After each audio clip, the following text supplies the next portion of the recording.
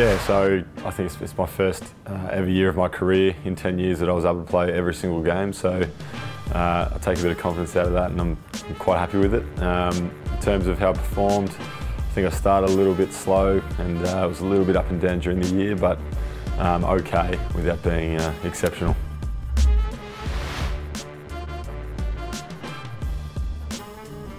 As well, Reid, 22 goals, 9 coming into tonight.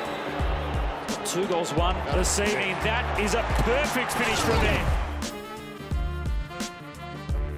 Reid played 22 games, maybe for the first time in his career, which is great for him.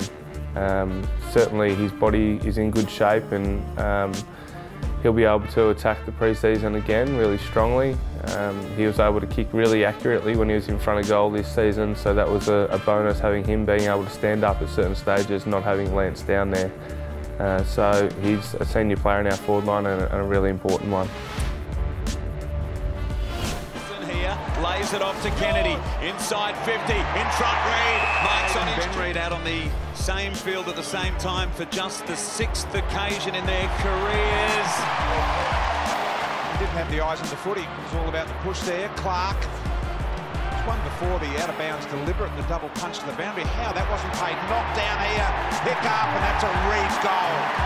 Got his... Another quick kick inside 50, and when he's allowed to run and jump at the footy, Reid, he's got very good hands.